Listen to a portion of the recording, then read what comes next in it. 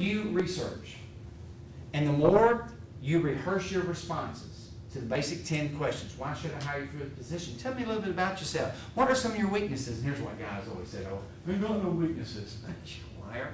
I did this one time. We drove from Buena Vista, Colorado, my wife and I, all the way over to Sherman, Texas for a job interview in workforce. It's like a 14-hour drive. Yeah. That's back in the day. That was like 6 years ago.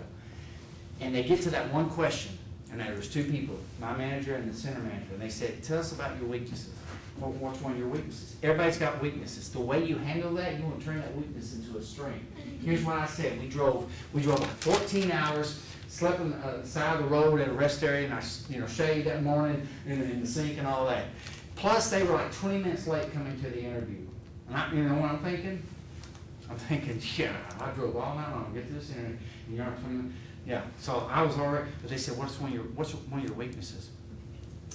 Having a manager who's never had any experience working with at-risk youth populations.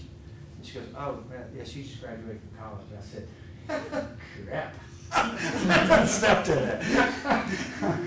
They gave me some assessment, and I didn't get a Dear John letter. I went out and my wife said, how'd it go? She goes, well, we're going to keep job searching. Wrong answer. Now, how I answer that is, well, I really appreciate having the opportunity to work with folks who know what it's like to deal with the population that we have to deal with. And just has an understanding. So what was I saying?